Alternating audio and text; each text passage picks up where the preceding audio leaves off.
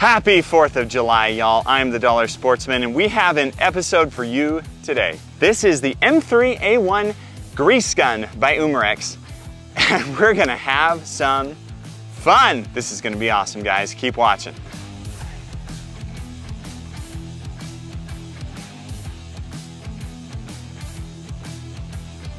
This hat, totally ridiculous. It's like $6 at Walmart, but it does light up. I don't know if you can see that in the sun, but it's blinking. You like the stash too? It's just for you guys. You're welcome. Enjoy it. Enjoy it while you can. A very special thank you to our channel sponsors, Zan Projectiles. We're not shooting any Zans today because this is a BB gun, but they make great slugs. Fantastic slugs, amazing slugs, and I use them in competition. They are fantastic and for hunting.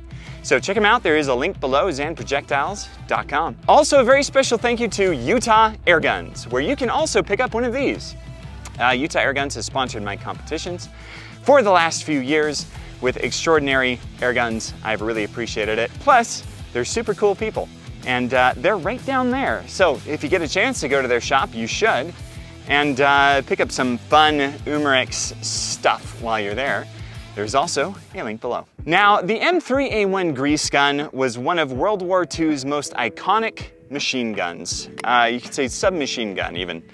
And this thing was phenomenal. But in order to afford one of those these days, you'd have to be very rich, which I am not. Umarex came out with these replicas, BB gun replicas that are super fun to shoot, super backyard friendly, and we are going to have some fun today with this and see what we can do.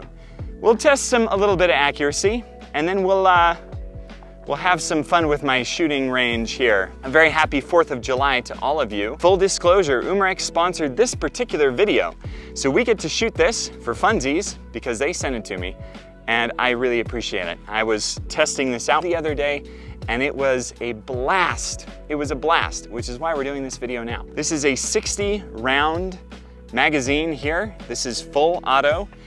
You can have some fun on semi-auto as well. There's a switch right here. So you can do safe, semi-auto, and full auto. I don't know why you would mess with semi-auto. Doesn't make sense. We load the magazine in like so.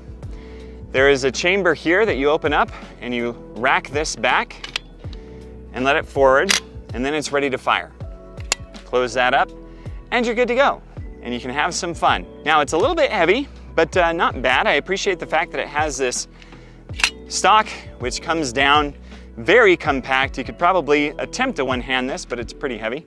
It does have peep sights on the back and a front sight as well that you can look down and kind of aim with that, or you can hip fire it. Whatever suits your fancy. There we go, very simple. It's a 60 round mag. I don't know if I mentioned that. It takes two 12-gram CO2 cartridges that you load in the base of the magazine here. Now guys, one thing that I would say that is falling short is they need to send like 5 magazines with this, not just one. It's because it's so fun. You get about 3 mags with your CO2, and who wants to keep reloading? So just grab yourself some extra magazines, since they don't send it out, and cock and go. I've only got the one today, but that's okay. We're gonna have some fun. All right, y'all, we've got a target about 10 yards away, you know, backyard friendly. I've already cocked this. Let's see how it does in terms of accuracy here. Full auto. Okay, here we go.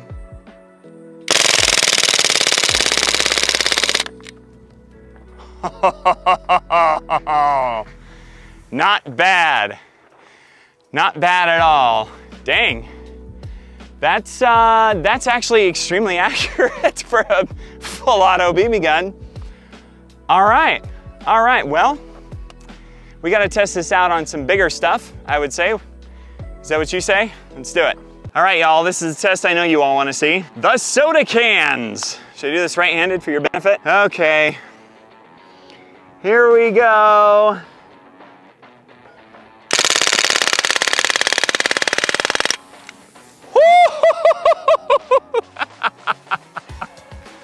America!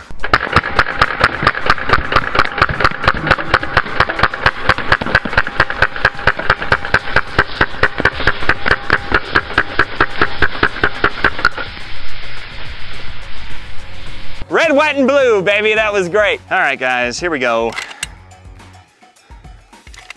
We're gonna test the strafing action now of this. Let's see how we do.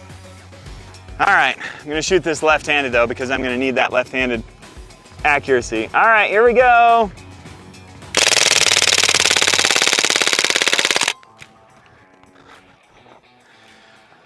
I think I need a redo. We'll just eyeball it this time.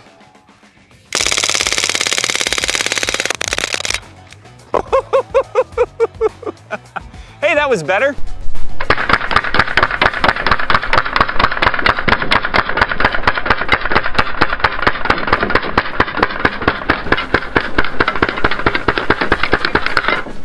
Not too shabby. I mean, I could go a little bit faster, I would say. But yeah, I like that. Red, white, and woohoo! All right, y'all, we got the balloons. It's gonna be tough. It's gonna be tough to try to hit them all. We'll see if I can do it in one or if I need two. Here we go. Ready, aim, and fire!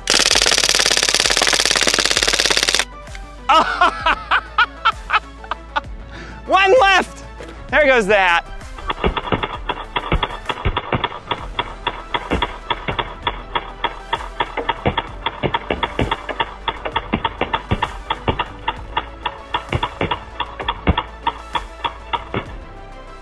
Dude, that is so fun. This is what you could be doing at your 4th of July party right now. Just saying. I don't know if BBs will set up Firebird targets. We're about to find out.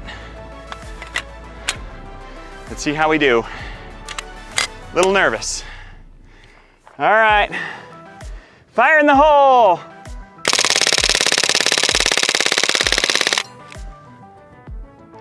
All right, so to answer the question, BBs will not set off Firebird targets. Well, y'all, a very happy 4th of July. Thank you so much for watching this. I hope you stay safe this holiday season.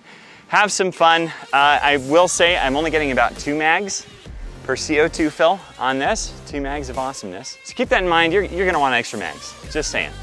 This thing is super fun. I've been having a blast. As you can see, it's super exciting. So if you wanna pick up a piece of history that's actually affordable and have fun in your backyard or at your party or what have you, you can pick this up. I haven't had any issues with it at all. The 2 mags thing before CO2 is kind of annoying, but other than that, it's fantastic. It works really good. I've noticed that Umarex seems to really have a good clench on making these little CO2 replicas. They are fantastic. They've always worked well for me. So, I'm the Dollar Sportsman. Thank you for watching. And have a very happy 4th of July. Yeehaw!